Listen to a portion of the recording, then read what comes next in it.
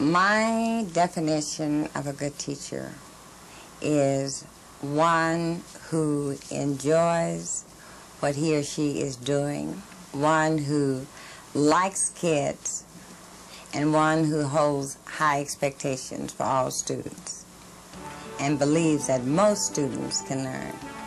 Through the years, I have learned that people will live up to your expectations. If you have positive expectations, those results normally will be positive.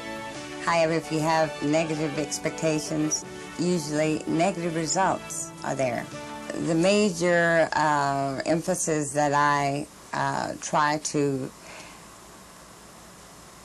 project in all of my classes is that we do not determine what occurs in public education, and that society determines what we do in our classrooms at the public school level and what we do in higher education as well.